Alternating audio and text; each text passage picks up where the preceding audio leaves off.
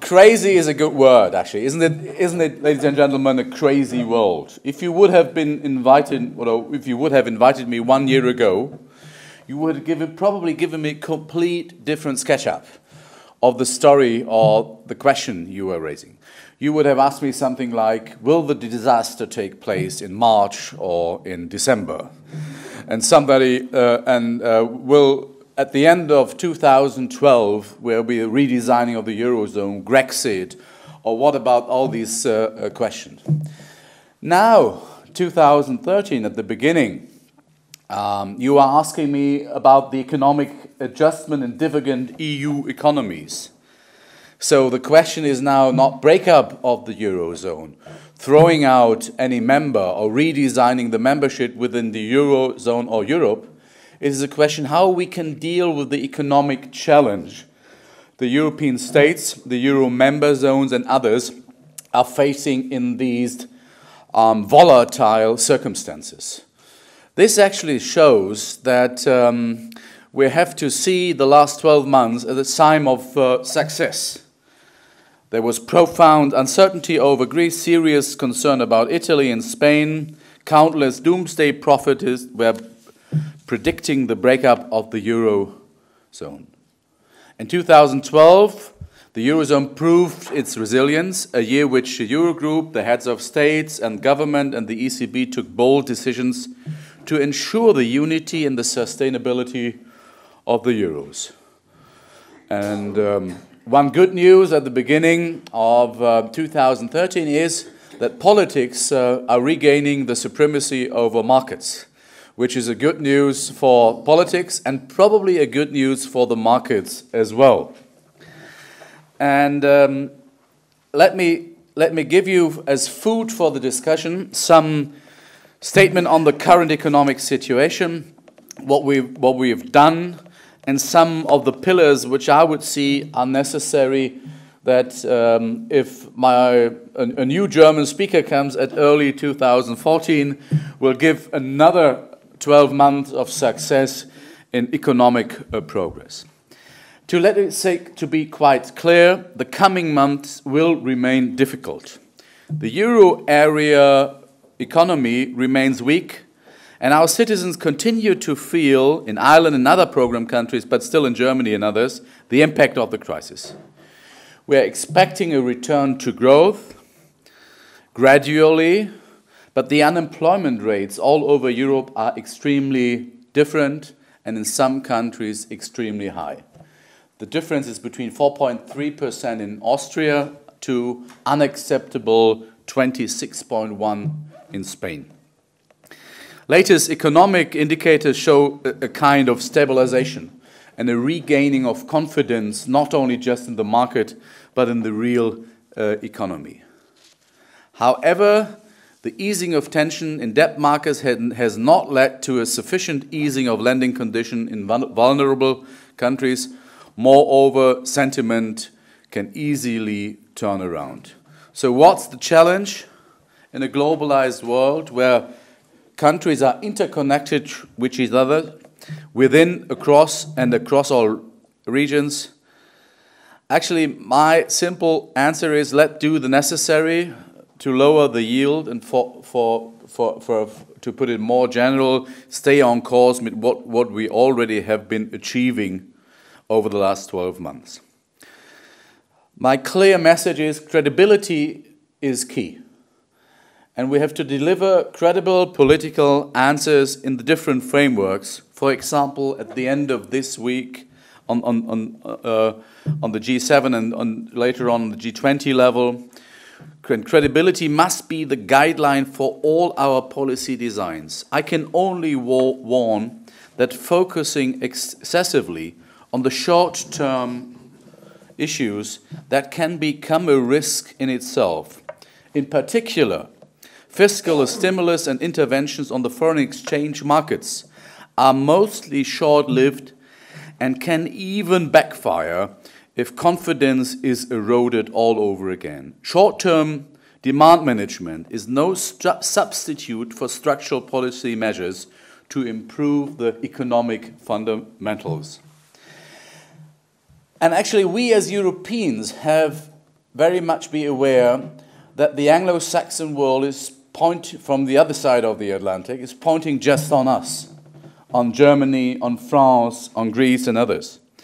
But not only in Europe we need to make more progress in addressing the necessary fiscal adjustment. I would say that it is urgent that the United States and Japan implementing credible fiscal plans toward balanced budget. Actually, New Year's Eve was a very crazy imagination that my colleagues in the House in Washington, D.C. are trying to limit their debt ceiling. But to be quite fair to them, they have been successful in postponing the question until May. So the question how fiscal consolidation and how fiscal sustainability can be delivered by the United States, not to shock the markets or come to improper reaction, have to be given until in the next months. And the same applies to, and will be debated soon, with the new monetary policy from Japan, which to European eyes is a contribution for challenge and not a contribution for consolidation. What is our strategy for more growth and employment? Key is that our policies need to be steady, consistent, and determined. We have to stay in the course by strengthening our economies, consolidating public financing, and reforming our structures for growth, competitiveness, and employment. There is no silver bullet. I'm always asked, what do you want to do? One issue. And I usually have to answer, it is not just one single measure that will deliver sustainable progress, but at least there are 4 pillars where we shall work on. Pillar 1 is strengthening our economies through structural adjustment. Pillar 2 is continuing growth-friendly fiscal consolidation and ensuring debt sustainability. And Pillar 3 is reforming our economies in the direction of enhancing our competitiveness. And Pillar 4 is a path towards completion of the economic and monetary union based on a deeper integration. One of Schäuble's favorites is we call for more Europe, which some of my British friends do not like to listen to. What about Pillar 1? Structural adjustment. The reforms are bearing fruit we have been made in the Eurozone. For example, saving rates in the private sector are going up. The economies have been improvingly performing, and the current account deficits in most of the countries have been shrinking. And this is due not only to shrinking domestic demand, but also owed to gains in competitiveness and to recent unit labor cost developments in several countries concerned with point to more rebalancing on the road. Mario Draghi, the ECB president, already pointed in a speech delivered in November that there has been some recent progress in the euro area convergence in terms of relative costs and of internal and external imbalance. Let me illustrate the extent of rebalancing taking place by presenting some results of the alert mechanism report of the E-Commission recently published. EU area and EU rebalancing of current account position is ongoing. This has been the result of the adjustment in the vulnerable countries, although development in the member stage with large current account surpluses also contribute to the rebalancing of the euro area and the European Union. Deficit countries have experienced an expansion of exports thanks to gains in competitiveness and a successful reallocation of capital into export-oriented industries. Although these developments include both a cyclical and a structural notion, the structural correction appears to be predominant in most of the countries. Export performances have been improving And this is very surprisingly in the context of a weaker global demand. In your country, since 2009 by 15%, and by 22% in volume for Spain and 19% and Portugal and 19% for Italy. And gains in price competitiveness have taken place predominantly in member states with large imbalances, sparked by the intense market pressure. Since 2010, the growth rate of nominal unit labor costs in the euro area periphery has been below the corresponding growth rate in the core surplus economy. For example, like in Germany, we are losing competitiveness at the moment.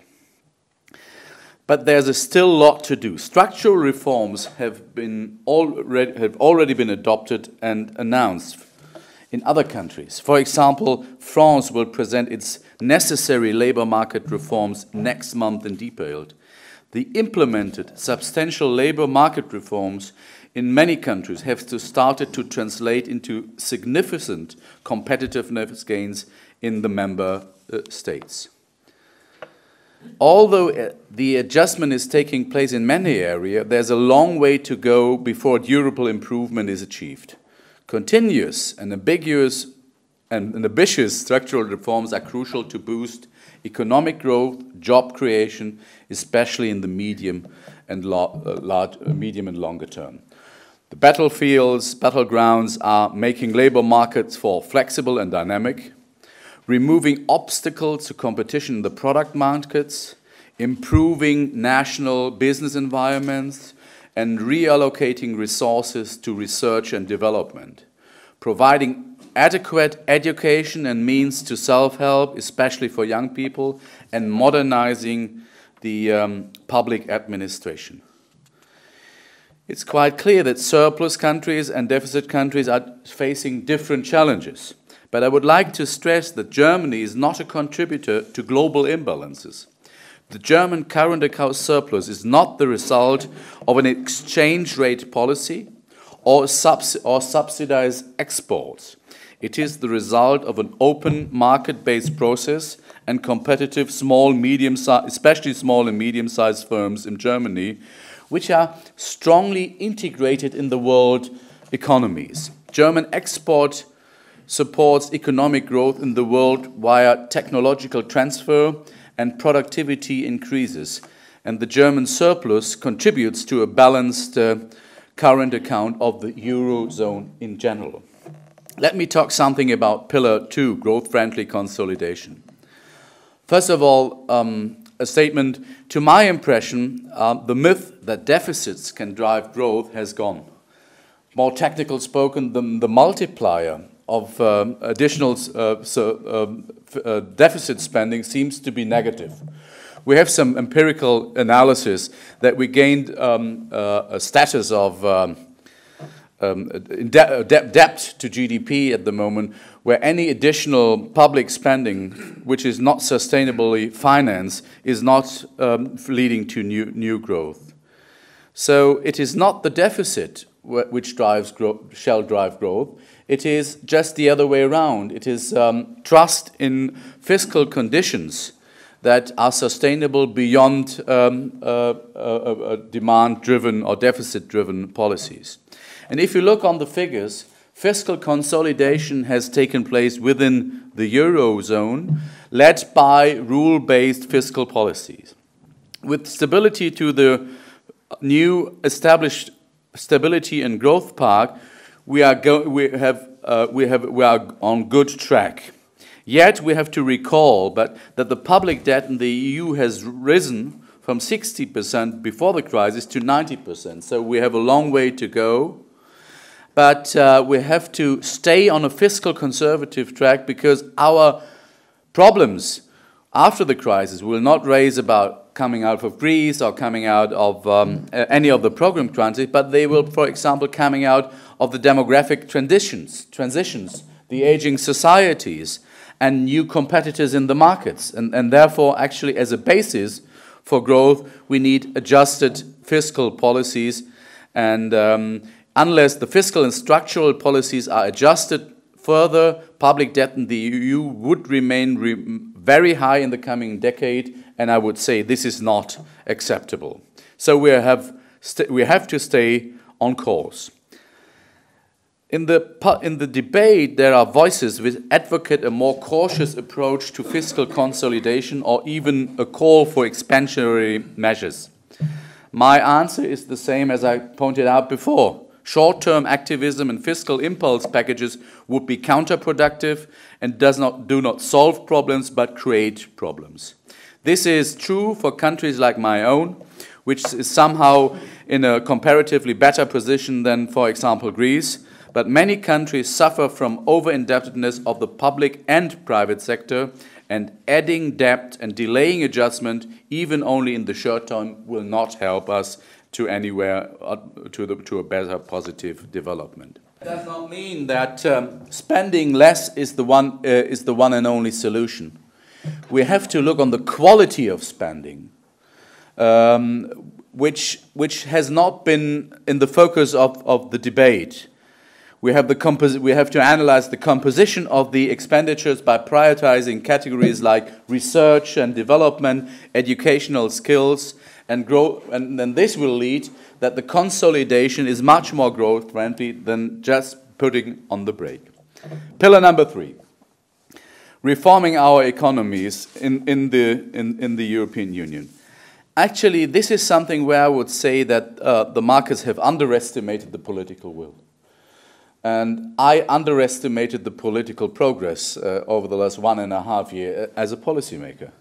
Would anybody in this room have expected the European integration to move as fast as we did over the last 1.5 years? Probably only a minority.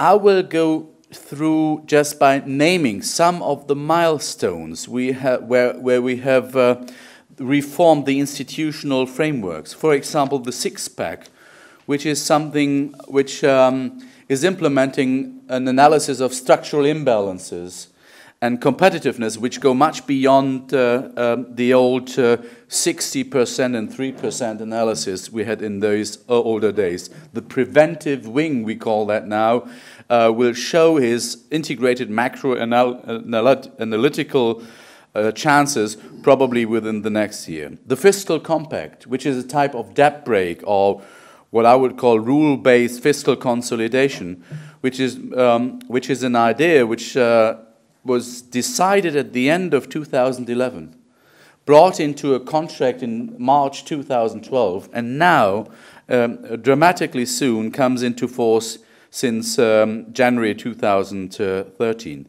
The European stabilization mechanism as the answer to the challenge that a European currency cannot rely just on a Washington, D.C. US dollar-based stabilization mechanism like the IMF, and has to develop similar answers which are on the euro base. And finally, we started the work on the single supervisory mechanism, which will lead to a better understanding of the risk of the financial markets within the European Union. And actually, these name drops show how effectively we have tried to improve the European Union's framework. And this will probably lead in the next month into a debate whether a treaty change is necessary.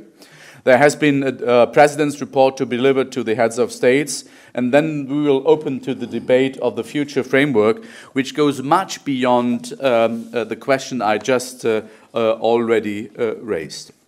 Finally, I want to focus on that we have opened new fields and enhanced institutions. For example, like the European Investment Bank. We injected additional 10 billion euro capital in that institution. In the next 4 years, they will be ready to implement more than 60 billion euro investment. This is a tremendous chance for infrastructure in those countries and those partners where infrastructure is a growth-limiting factor. And we said to the EIB, act as a partner for private investment. We need more private investment and private capital to solve our project. For example, the opportunity of project bonds seems to be, at least at the moment, underestimated in the public awareness, and probably will in the market surrounding we have at the moment a safe haven, but it can be attractive. And another debate I want to focus on as concluding debate is a free trade zone. Not just completion of the internal market within the European Union, which is a UK and Irish contribution to the debate where free traders seems to be concentrated, at least in the political debate. But on the transatlantic dimension, we had a debate with the late Bush administration on the Transatlantic Partnership Initiative, which was which was focusing on non-tariff barriers on the transatlantic issue. The debate wasn't as fruitful as we expected with the administration that followed. But we had to, we were very glad as Europeans when the American Vice President came to the Munich Security Conference and opening his statement with taking up the ideas of the Transatlantic Partnership Initiative and offering the debate on a free trade zone between Europe and the United States. And actually, the deepening of the single market and the transatlantic free trade can be a very cheap, compared to fiscal investment, but effective contribution to sustainable growth. We underestimate the sources of trade that will lead us into our future. Ladies and gentlemen, this was my invitation for the debate. 2012 as a year of great uncertainties and tension, but it was a year of progress. Not least, the case of Ireland has shown that reform implementation is being honored. In 2013, we need to overcome the crisis and make progress towards further fiscal consolidation, rebalancing, and reform of the euro area. And if the Irish Republic exits during 2013, which I'm expecting, it will show one political message. If a European country comes in trouble, the European solidarity is steadily helping them. If solidarity is answered by behavioral change and solidity, these program countries are going to exit and can easily do their job without European solidarity. And if this is the storyline for Portugal next year and others to come, it is a very good notion for the European debate. Thank you very much.